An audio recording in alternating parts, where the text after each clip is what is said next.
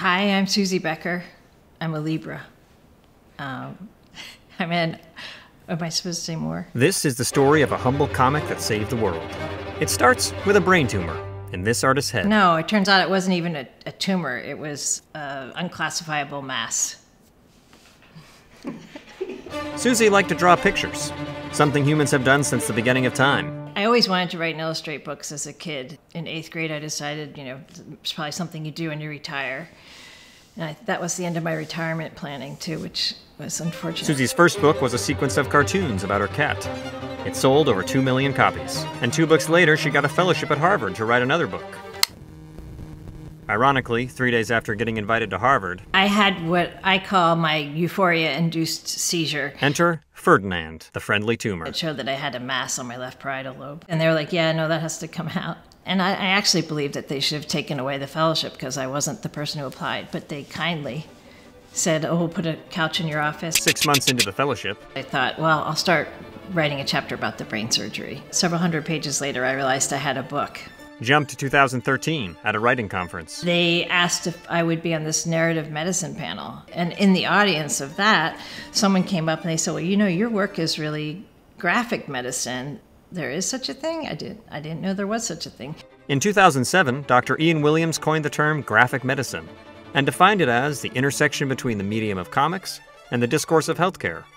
Graphic medicine includes stories of suffering, joy, survival, recovery, treatment, birth, death, and the strange yet unique experience of being, well, in a human body. But what makes comics ideally suited to tell these types of stories?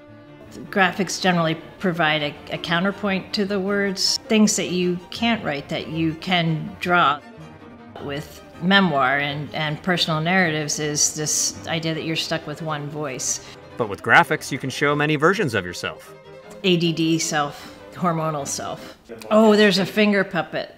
Scientific research shows that this kind of storytelling is good for patients, for caregivers, for mental, emotional, and even physical health.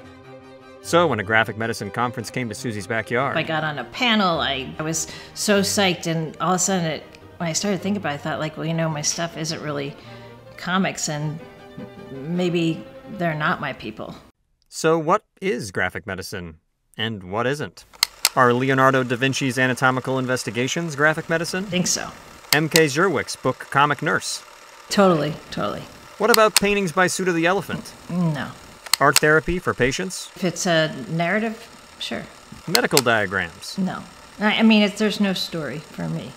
Modern dance with partial words and nudity? And does it matter? I just want to expand it. I want to expand the definition of it. I want to expand the access to it. At the end of workshops and classes that I give, I ask participants to actually create a prescription for themselves for their ongoing practice of graphic medicine.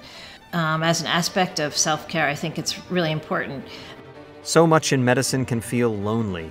But when we tell our stories, you find out you're not alone, and so does everyone else. And that's how everything gets better. You share your secret, and you change the world. Laurie Frankel. Well, I think we're all set. Yay! You did an incredible job, by the way. Thanks. That's why you did it not easy at all. Remember the comic that saved the world? It could be it's just waiting to be drawn by you.